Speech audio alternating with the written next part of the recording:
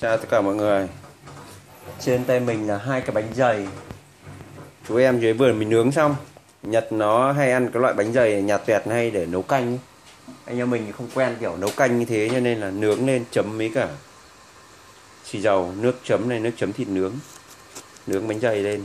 Bánh dày cho vào cái bếp ga ở giữa nướng đi. Thử ăn xem nào.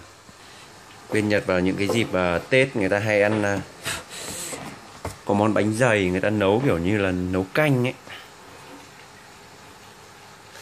Mấy lần ăn ở bên nhà giám đốc rồi nhưng mà mình ăn món đấy thấy không quen, không ngon. Ngang ngang. Bánh dày nướng này. Bánh dày này mà có giò nóng ăn cùng thì tuyệt vời. Cái loại giò nhỏ nhỏ quấn bằng lá chuối ấy. Hai ngón tay dài dài. Cái bánh dày này chấm ăn ngon phết chú ơi. Ướp chấm nước chấm thịt nướng ấy, ăn ngon lắm.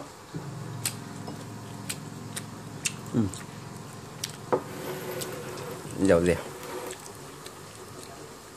được.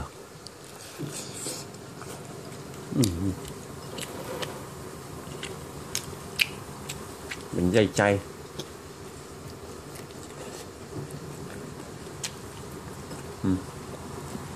Mình ra lấy cái bánh dày chưa nướng cho mọi người xem nhé. Đây là cái bánh dày mà bánh dày chưa nướng để trong tủ lạnh. Đợi chú em dưới nướng dưới lại là sót lại một cái. Đâu rồi? Đây, cứng răng rắc này. Đấy. Cả miếng to sát ra thành những cái miếng nhỏ nhỏ này, cho vào lò nướng nó phồng lên là như này. Đấy. Đây. Siêu thị bán rất nhiều. Ôi, nhà sắp Tết rồi. 14 rồi, mai rằm.